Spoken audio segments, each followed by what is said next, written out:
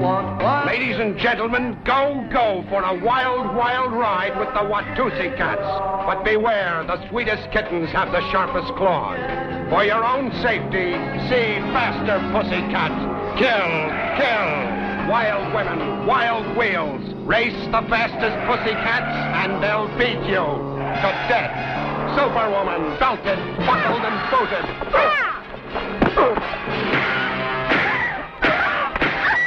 You're wasting yourself on this kid and hanging yourself for nothing. For nothing? It's got nothing to do with the money. She is the money. Jack and Jill, they make the mafia look like brownies. Hey, he's a big one, ain't he? Got mustard all the way to his ears. Yeah. 10% of your action be enough for anyone. Too much for one man to handle. And again, you never can tell. You girls a bunch of nudists, or you just short of clothes? Right now, you're first on my list. And I always start at the top. You've only got one channel. And your channel's busy tuning in outside. You really should be AM and FM. So who do I get to take care of? The muscle man? You got 2 of everything. And some left over. You did want. You wanted big. Breast or thigh, darling? Why don't you take one of each, son? They both look tender. He's got a big motor to feed. I'll give you a heap of My motor never runs out, baby. Sit down. You were too rough the last time. All right, here's how it works. Everybody's got to go. You name it, we've got it. Faster pussycat kills, delivers tons more than the opposition. Unladylike karate chops, ungentlemanly haymakers, spirited gymnastics, corrective table etiquette, sandbox jousting, or a muscle-bound cat wrestling with a roaring sports car that's intent upon squashing him like a grape. Bizarre kidney and chassis-rattling chases, and for the first time on the screen, a hay-making, belly-busting, karate-chopping, judo-flipping fight to end them all. Superwoman against man. The prize, life itself. Slashing, tackling, gouging, hacking, clipping, belting, smashing, and blasting. Muscle to muscle, bone to bone.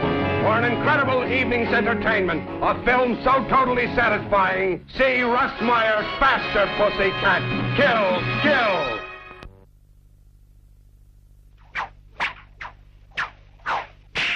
Russ Meyer's Black Snake.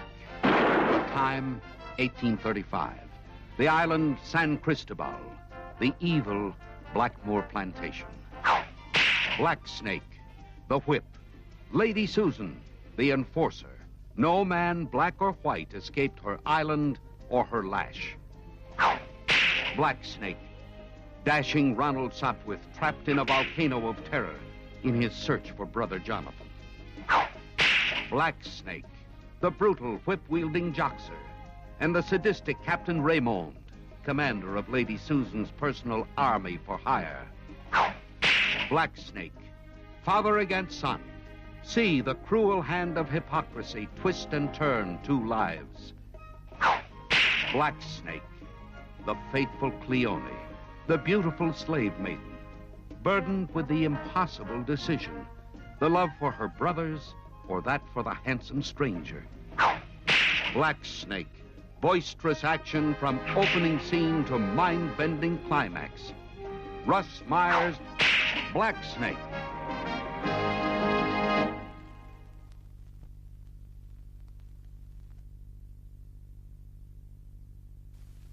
Hannah.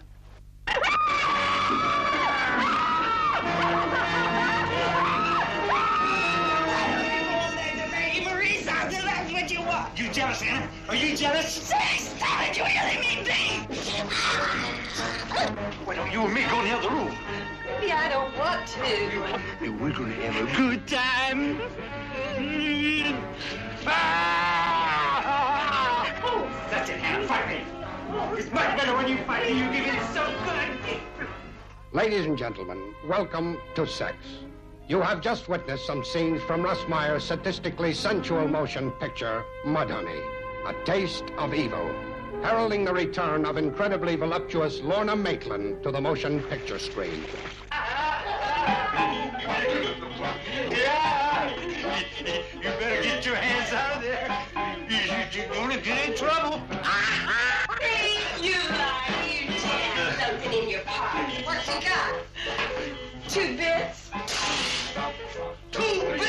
Sydney's such a good customer. Why, I'd give him the look for free.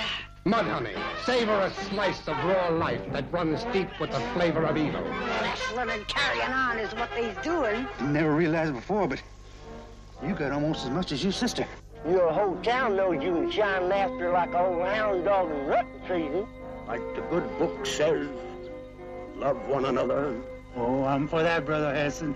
But anything else is $1 cash money, Mr. Brenshaw. Well, now you take that caliph and the way he's been playing up to my Hannah. Adultery. Going home to that wife of yours for a change. Don't know why you come around here buying it anyway. You got more at home than a man can handle. Maybe that's why. Maybe he can't handle it. Go on, Brother Hassan.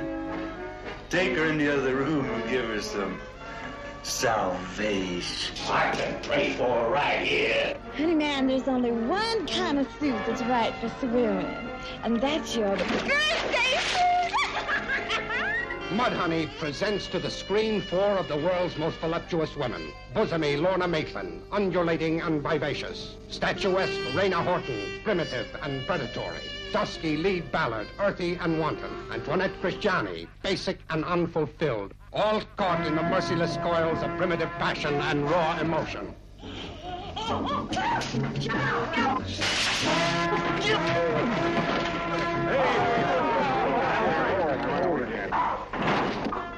You leave me alone! I don't know why I keep waiting for you to die. Sydney, leave me, please! Mudhoney can influence your very life. A rewarding experience that you shall never forget. Its ribald humor, its graphic revelation of love, lust, passion, and sadistic violence surpasses unquestionably any depiction heretofore presented to the motion picture screen. For a taste of evil, see Mudhoney.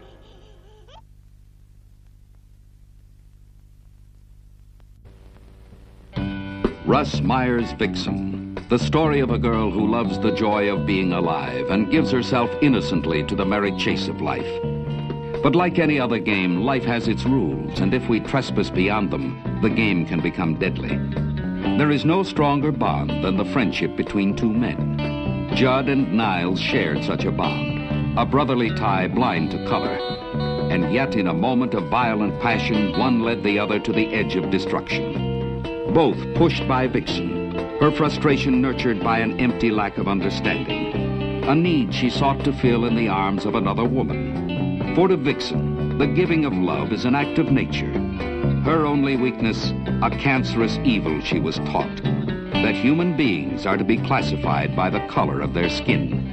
An inner sickness that will come close to destroying not only her, but those around her. It will bring them to a moment of truth in an empty sky, with the black man a fulcrum in the deadly teeterboard of life. The hatred inside Vixen fired by yet another hate, the sinister preachings of the communist puppet. Vixen, an adult motion picture experience that is rated X. The management of this theater urges you to see Russ Meyer's Vixen.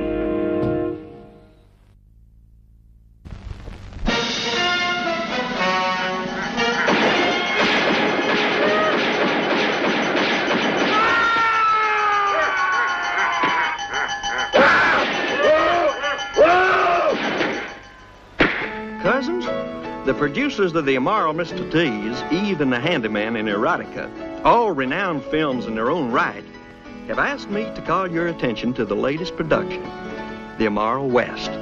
Good buddies, it is the rootinest, shootinest, gal-ridingest film you ever will see, or ever hope to see for that matter. Here at last is something new under the sun. A word of caution, however. It may be a little too shocking for prudes, blue noses, and do-gooders. But I know that it will delight you and your broad-minded friends. Cousins, the Immoral West dares to strip bare and poke full of holes all those old tired and worn-out cliches that are laid on your tired peepers each night by the idiot box in your parlor. Now you can learn, good buddies, for the first time, why these sin-laden towns of the Old West went to pot. The Immoral West is a must-see film for unashamed, fun-loving, and, I repeat, fun-loving adult men and women. who aren't too proud to have a good time. Don't tarry, don't delay, cousins. The Immoral West will do more for you than an 8-course meal and a case full of corn squeezins. It's refreshing as an Arctic breeze in the Sahara Desert. For a switcheroo, see how our hero ruined a good thing.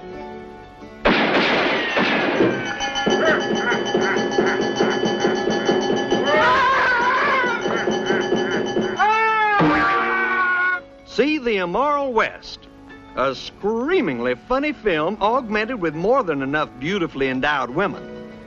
All types, shapes, and sizes. Not hard to get, cousins. Just friendly.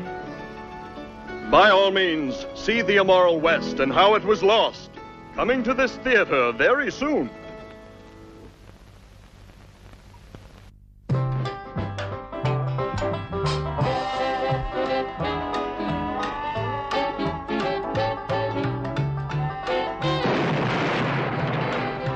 Russ Meyer, the rural Fellini, serves up a colossal motion picture geared for the young and old alike, the sophisticate and the blue collar. A motion picture born to entertainment.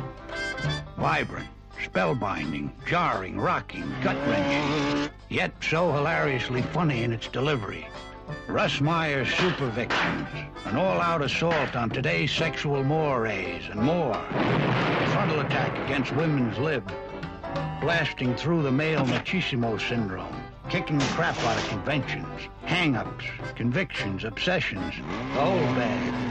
Cops, robbers, sexually aggressive females, rednecks, sick men of war, unfaithful wives, impotence, bedroom prowess, the 32-second orgasm, cuckolding, the wrist bazooka, momism, breast fixation versus fellatio, racing cars, self-abuse, even death and reincarnation.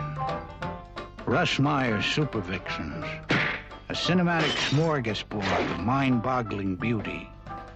6 of the most bountiful women in the world, yeah, 6.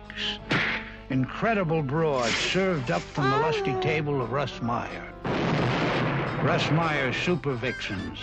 Feast on it. You'll know you're in the right theater soon as you cover your seat.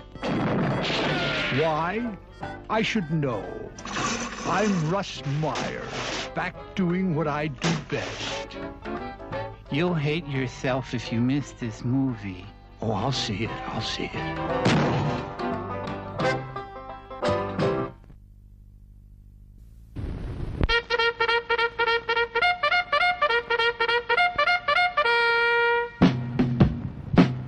Russ Meyer's Beneath the Valley of the Ultra Vixens. Movie maker Russ Meyer, the rural Fellini, serves up a simple, homey tale of Olympian togetherness, faith-healing, bra-busting humor, jogging, and hulking Herculean masculinity. Beneath the Valley of the Ultra Vixens, a motion picture born to entertainment, vibrant, spellbinding, and so hilariously funny. Beneath the Valley of the Ultra Vixens, an all-out assault on today's sexual mores and more. An end-around attack against women's lib, blasting through the male machismo syndrome, kicking the crap out of convictions, hang-ups, obsessions, the whole bag. Sexually aggressive females, willing, klutzy men, petroleum jelly, gingham and gossamer, tax-sheltered religion, black socks, bedroom prowess, bunco artists, big breast fixations, rear window rednecks, therapeutic cuckolding, the 60-mile-an-hour zinger, born-again immersion, unfaithful girlfriends, the kangaroo pouch, limp-wristed dentistry, the wheelbarrow, and virile garbage men. Beneath the Valley of the Ultra Vixens, a cinematic smorgasbord of mind-boggling beauty. Yeah, gals like Livonia, Flovilla, Junkyard Sal, Eufaula, and the Very Big Blonde. 6 of the most buxom women in the world. Incredible broads served up from the lusty table of Russ Meyer. Russ Meyer's Beneath the Valley of the Ultra Vixens. 6 bountiful chicks in search of a cluck. Grand, glorious, hilariously funny movie entertainment for adults. Strictly. You come back! Russ Meyer's Beneath the Valley of the Ultra Vixens.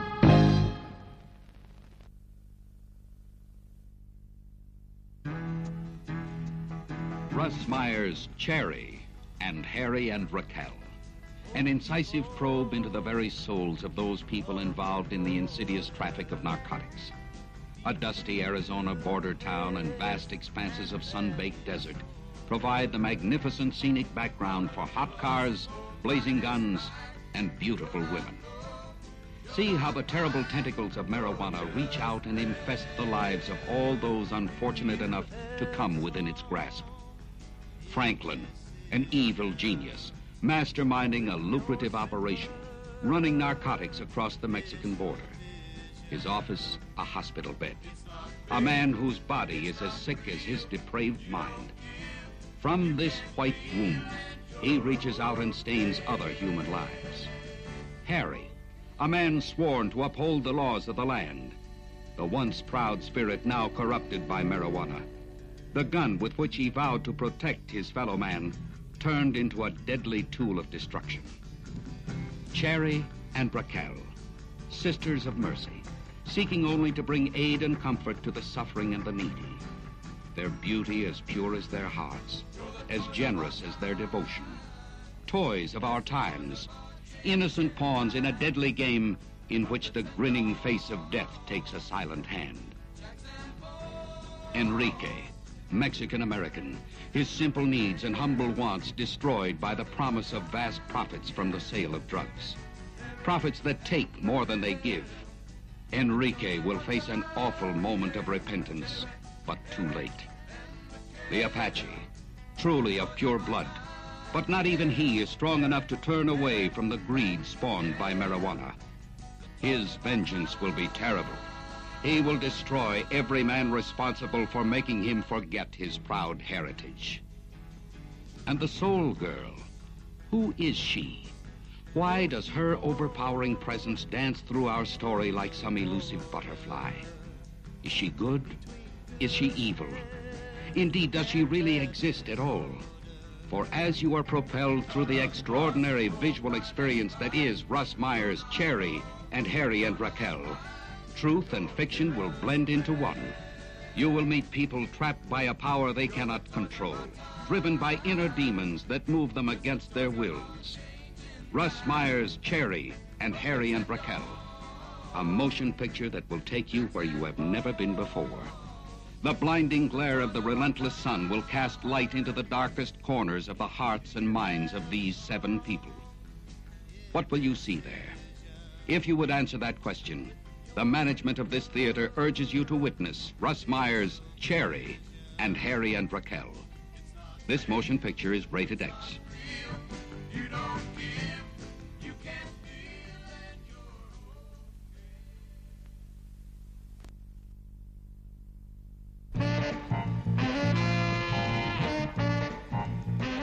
How much loving does a normal couple need presents a tantalizing question. Love lies somewhere between the fires of hell and the furrows of paradise. Few will deny that the pleasures of loving far outweighs the sorrows of being unloved, whatever the cost. Efforts to measure love have been attempted in surveys, statistics, and graphs.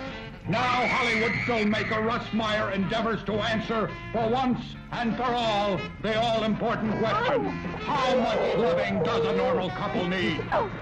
In lieu of cold statistics, we offer you Sheila. Knock it off, will you? Any other time but now would be great. Everybody's doing it. If you don't, somebody else will.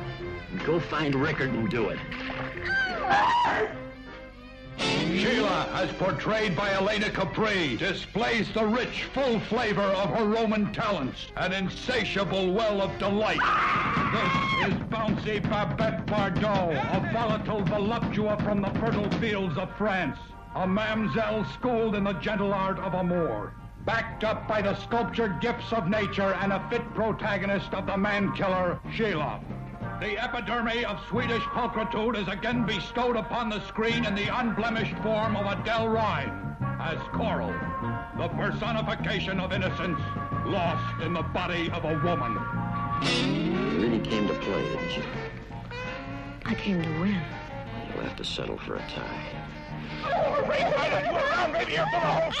I'm very easy to get along with.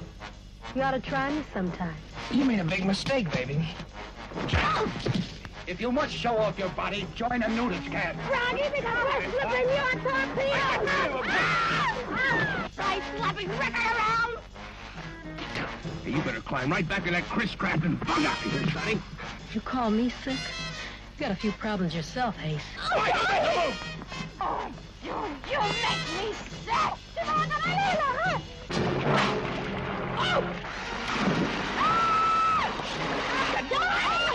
Dewey, what do you think you're doing? You kill him! Get away! Oh, Dewey! Dewey!